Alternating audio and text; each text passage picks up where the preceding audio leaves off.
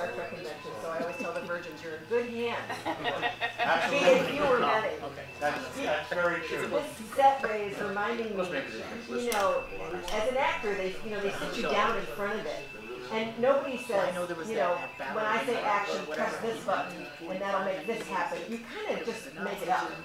It's like being in a game of pretend when you're a kid. And so I remember, I was looking on your set, Ray, to see if it was represented here. There was a weird plastic configuration that was rounded, right? It did not move. It had no movement. But I chose to decide that thing moved. So in the scene, when you first see me, I'm touching it like it's rolling in place, but it's not rolling at all. And I'm like, why did you do that? It looks like I'm stroking it. You know. Anyway, it's just strange and quirky the way actors, you know, have to react with inanimate things. Right. I remember when I was shooting The Next Generation, and I had a phaser in my hand, a weapon, and it goes back to when we're children. And you know, and you come out from behind. We played in a cemetery because there was one behind our house, and you come out from behind like you're a cowboy or an Indian, and you go pow pow pow. Well, let me tell you something. It's almost impossible to come out with a phaser from behind a rock on some friggin' planet somewhere and not mouth the word pow. Like the director had to say to me, Robin, stop saying pow.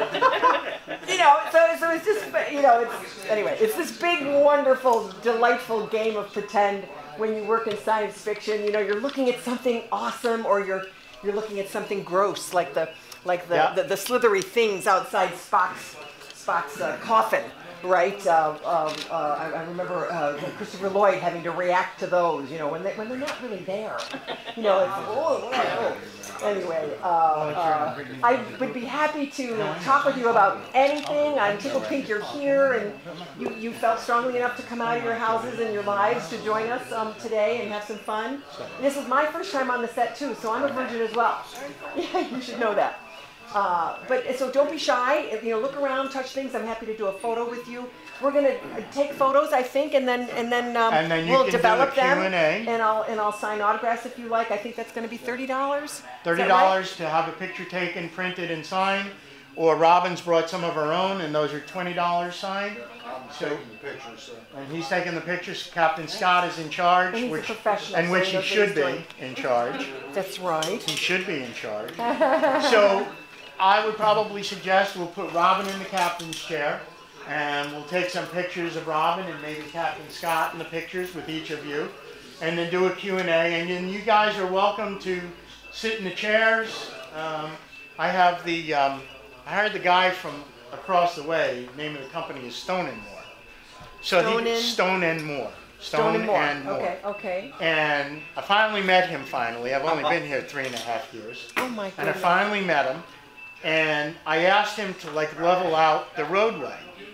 And he said to me, okay, you have to do something for me. And he said, I want my wife in the captain's chair, and I want my 2 German shepherds at the helm. And I said, no problem. Those German shepherds ride shotgun in his pickup truck, and we're trying to shoot, and they're barking their lungs out, so we have to wait till he parks. Wow, yeah, got it. So we know those dogs real well. Yeah, I get it. Dog barking. Exactly. Sound issue. But I'm going to leave you guys. I'm going to get ready for the next tour. I'm going to start the next tour down here. Okay, cool. So do it, whatever you'd like to do. Yeah. Start the next tour here. Okay. I'm going to try going backwards with those guys, which I've never done.